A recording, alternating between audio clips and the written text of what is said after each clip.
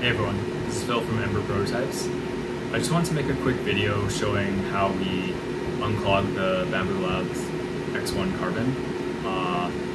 We unfortunately have broken a connector on the board when we were trying to unclog the extruder following the instructions.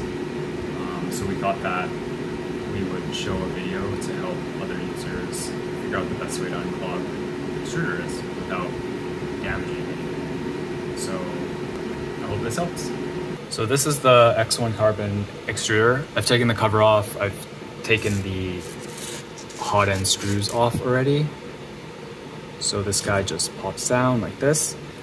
So what they tell you to do in the wiki or whatever help guide they have online is to basically take this off, leave it plugged in so that you can heat up the hot end, and then get something and kind of push the filament through and try to force a clog out.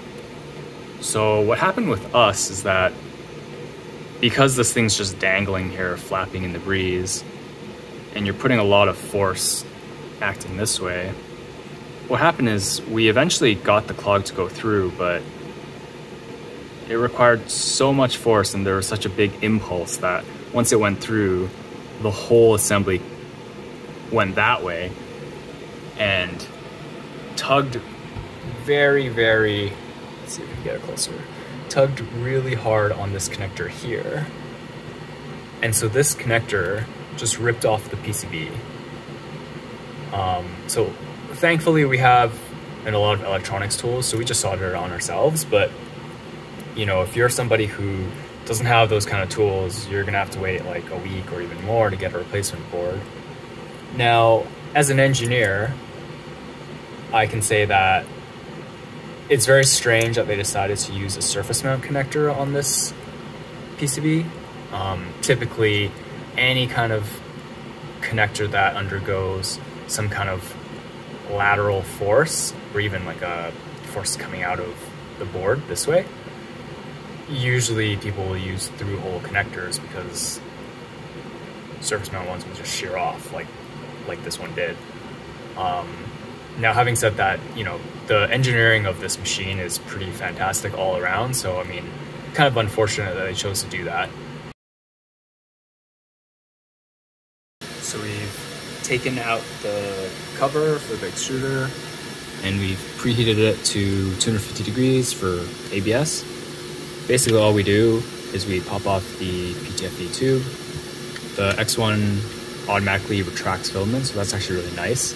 And then literally all we do is we take this tool and then we just stick it in and then just push and all that filament comes out.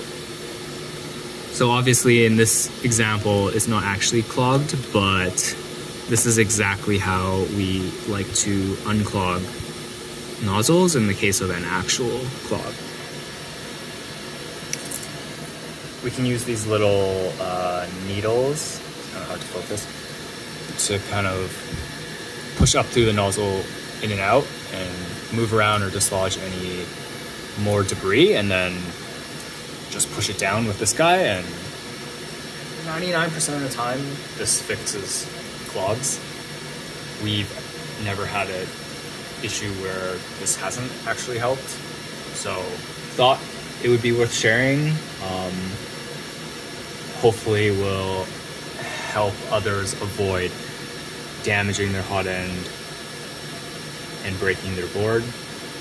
And this is super easy. It doesn't require unscrewing anything, moving anything, holding anything. Everything's supported in place, and that's it. Thanks for watching.